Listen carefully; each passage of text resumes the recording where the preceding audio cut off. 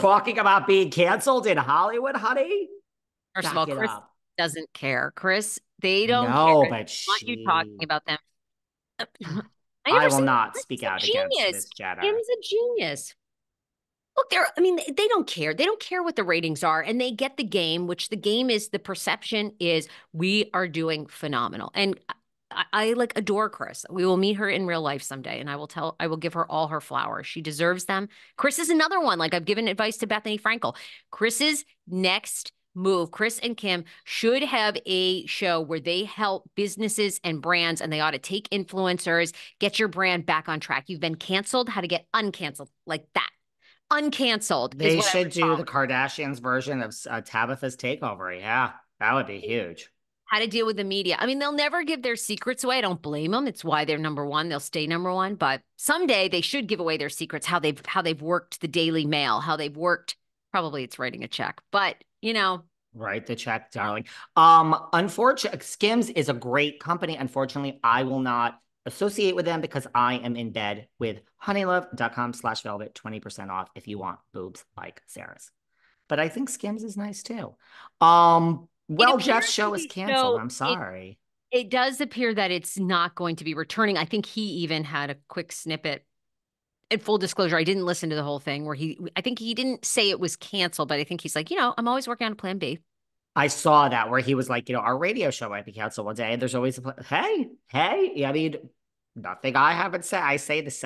More power to Jeff. Jeff's a smart businessman. Yes. You always got to have a plan B. You all want to cancel us here? We have a plan B. Please don't. Not today. Like maybe in a few weeks, but not today. But we have a plan B.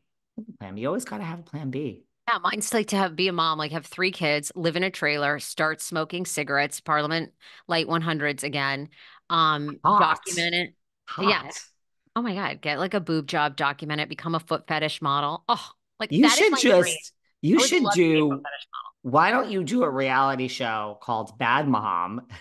And Oh, just, why don't you do the reality version of it and just smoke around the kids, like in their face, like just be like a hillbilly mom.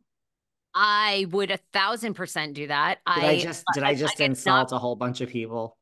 it's not far off. The only thing I don't Okay. do is really smoke. And Well, I just because of my children and can you smoke fake cigarettes for the show to yeah, pretend? Okay. 100%. Okay. Yeah. And Done. Speaking of, I'm sorry Jeff's show is canceled, but someone has a new show on Lifetime loves Housewives. We have Denise Richards and Nene Leakes and Honey Housewives. We had Lisa Rinna in the classic, brilliant #1 movie of the year, Mommy Meanest. We had Bethany Danger in the dorm. What housewife is next? I see Erica Jane heading there soon. But Nene Leakes has a new show.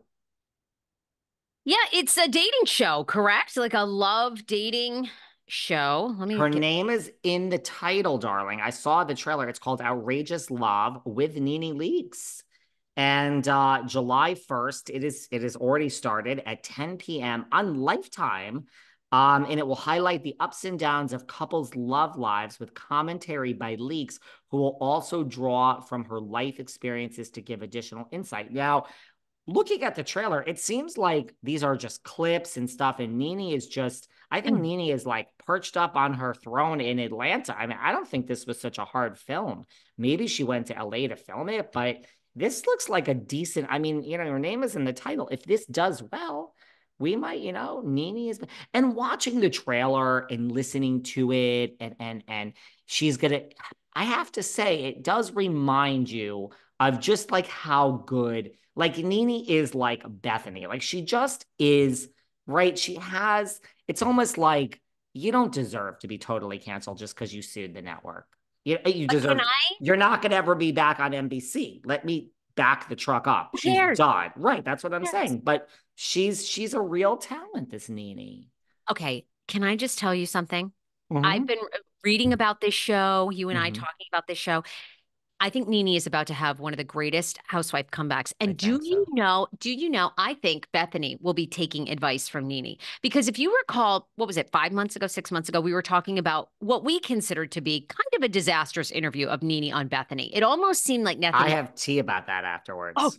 Okay. It almost seemed like Nene didn't want to be there. If Greg were alive, he would have advised her differently. She seemed lost on that interview. She seemed like she'd lost her confidence. Nene did. But can I give Nene insane credit right now? Nene did something that more people should do, and I've advised Bethany to do. She stepped back. Nene became very quiet. She did the YouTube thing for a minute, and maybe she still is, but it didn't make any waves. There was no clickbait. She stepped back. She now landed this deal. And I make a prediction? In a year, I think she's going to be back on top. There's some rumors that she had signed a deal to do a Zeus talk show. I think we are going to see a huge comeback. And I think we're going to see a comeback with a woman that has a direction. Isn't it funny how the tides turn all the time in this entertainment business? Now, of course, I could be eating crow. Bethany may be back on the reality reckoning. In a year, she's like a superstar. But I think Nene is about to have a Lisa Rinna type. She's back. This is her shot back on a huge network. This is very, very big for Miss Leakes. I think this is a phenomenal, phenomenal match for her. She's been through love. She's made it work with Greg after they had a separation. She's seen his spouse pass away. She was with him through his cancer battle and death.